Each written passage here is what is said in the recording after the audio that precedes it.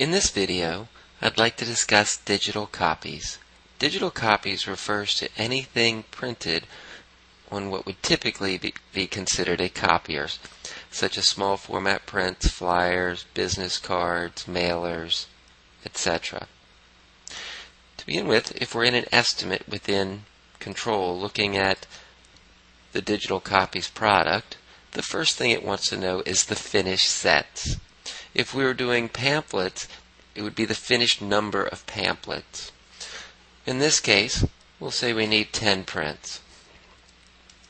Are they single-sided prints, double-sided prints, or single-sided to double-sided, which means the originals were single-sided and you're converting them to double-sided, or double-sided to single-sided, where the originals were double-sided and you're converting them to single-sided.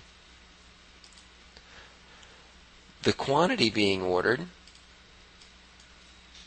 or the quantity of originals, so if I have 15, it basically means I have 10 books of 15 pages for a total of 150 copies. The finished size is the finished size of the product once completed. If this is going to be a standard sheet size, it will default to that sheet size once it's chosen. In this case, we'll say the machine that's going to be printed, the print mode, black and white, color, or photographic. Do these pages need to be collated? What is the paper type? And then what is the paper? In this case, you'll notice once I've selected the paper, it is defaulting my finished size to that paper, telling me I now need 300 impressions to do 150 double-sided pages. Now, if these were half sheets or quarter sheets, so I was saying that these are 4 by 5s, for example, you'll now notice it only takes 76 impressions to do 150 4 by 4s. It's also looking at this.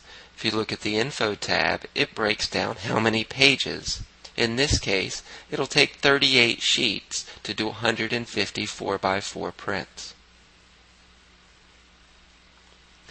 Now that we've got our what's being ordered down, next thing we come to is the source. How did you receive this? Is it a copy or a digital file? If they're copies, how did you receive them? And where are they now located? If they're digital files, it's going to want to know what the file type is, how many files are there, and how they were received, and the location they currently are. Since we're doing 4 by 4s, these will need to be cut out. So we'll use a guillotine cutter in this situation. And we'll say we're just going to trim these. If they also needed to be laminated, we could then choose how we were laminating and then what is the laminate that was going to be used.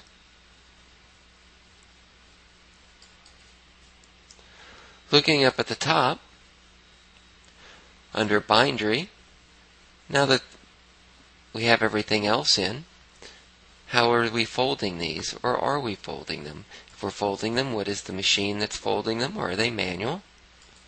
And the type of fold. Are they being bound? In this case, we will bind them. I can choose the type of binder, the type of binding. What edge is it going to be bound on? In this case, it'll be the left vertical edge, and the binding type itself. Now, it is assuming that there's 15 pages per bind, considering I have 15 originals. You can overwrite that if for some reason that's changed.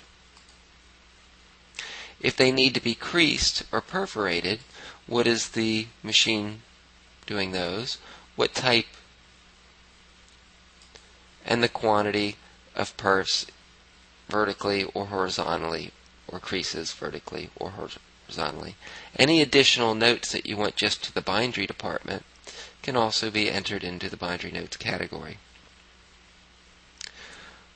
Also, on the tab sheet, we have the layout data. This is for any spacing. Maybe I need between the 4-inch and 4-inch, I need a 1/2 inch of margin.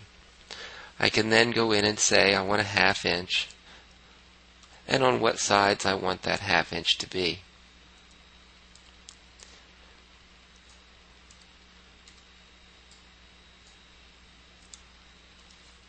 And that will leave a 1/2 inch margin all the way around each sign. Now that we've chosen everything, how are we going to box it up? And how many boxes are we going to need? The print description is what prints on an estimate, invoice, and work order for this particular product.